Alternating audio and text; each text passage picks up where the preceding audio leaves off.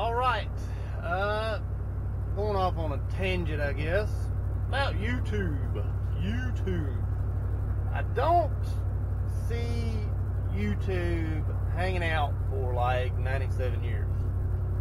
I feel like YouTube is beginning to come to an end. This is just my opinion. It probably doesn't matter to anyone, probably especially to the people that work for YouTube.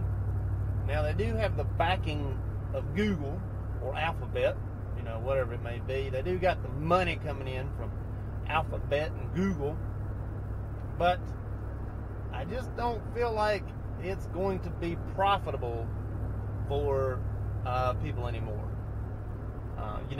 You're still going to have your channels like Dude Perfect or what's that other one, Ryan's Toy Review. That kid's making like $11 million a year somehow just doing YouTube stuff. I don't know how he's making $11 million, but he is. But I just don't see it becoming profitable for new channels or smaller channels or things like that.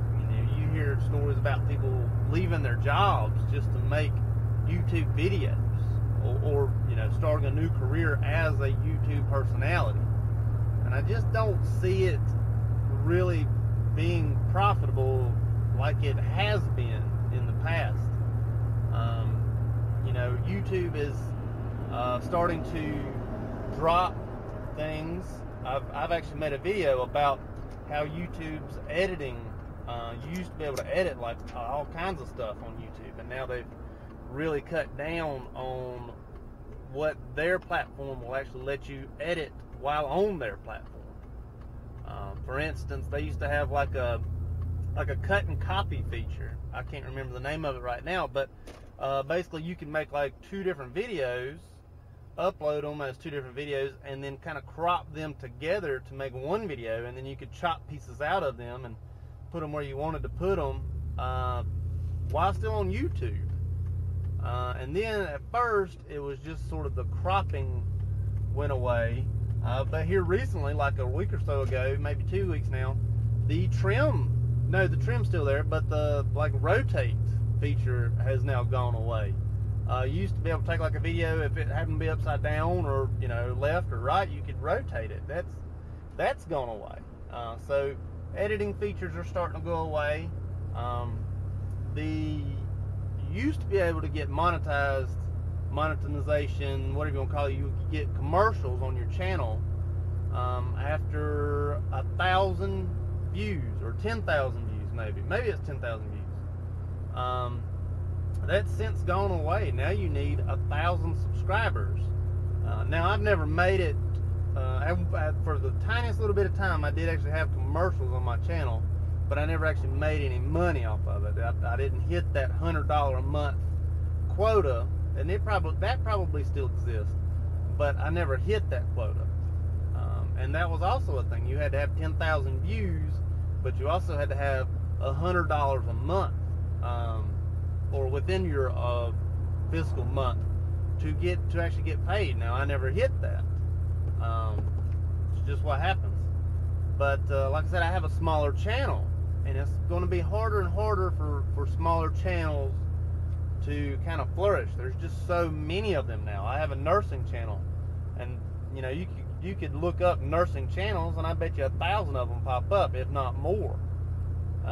There's just it's saturated with just people doing videos or channels now.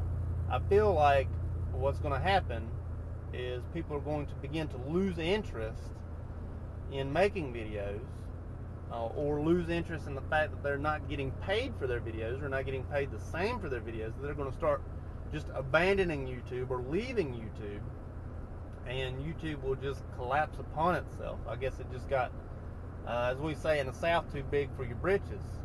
Too big, too fast. For instance, this may not, no one may not know what I'm talking about, but there was a channel, or it still exists. It was called Motor Trend. Motor Trend was a car channel devoted to all kinds of stuff. They had multiple shows on that channel that they had, like monthly. They came out like every month. They had a new episode of these shows. Well, it was about a year or so ago, Motor Trend said, we're out. We'll see you later, YouTube. And they just kind of abandoned what they had. And then now you're starting to see people from the Motor Trend network have their own YouTube channels now. You got Mike Finnegan, he's got his own. Dave Freiberger's got his own. Lucky Costa, he's got his own channel. You know, you're starting to see these guys actually create like smaller channels. I don't know if it's to keep up with the audience, or I don't know if maybe Motor Trend's not making the money that they thought they would make, but you know, that's starting to go away. And so now you're starting to see an influx of these littler guys. You can read an article about Garage 419 or Smoking Tire, whichever one you want to call it. They're kind of the same, but kind of different at the same time. They're talking about how, you know, you're not getting paid the same as you used to be. So eventually, this is my thought process, and it's probably just my thought process. I may be wrong on it, but this is what I think is going to happen. Eventually, these channels are going to get tired of either not getting paid or not getting paid what they used to, or it's going to be too hard to actually start getting paid. Like I said, they changed from, you just used to have just like 10,000 views. Now you have to have 1,000 subscribers, and it's always been like you had to have $100 a month to get paid. So I feel like it's going to start getting to the point to where these smaller channels aren't getting paid, or aren't getting paid what they used to, or whatever it may be, and they're just going to leave. And maybe that's what YouTube wants. Maybe YouTube wants the bigger names, the Dude Perfects, the Team Edges, you know, the High Five Studios, whatever it may be. They may want these channels to stick. You know, I don't know. I just don't feel like it's. I feel like we're in a bubble. Eventually, this bubble is gonna pop. I don't know. Maybe I'm wrong. Let me know if I'm wrong. Thank you much.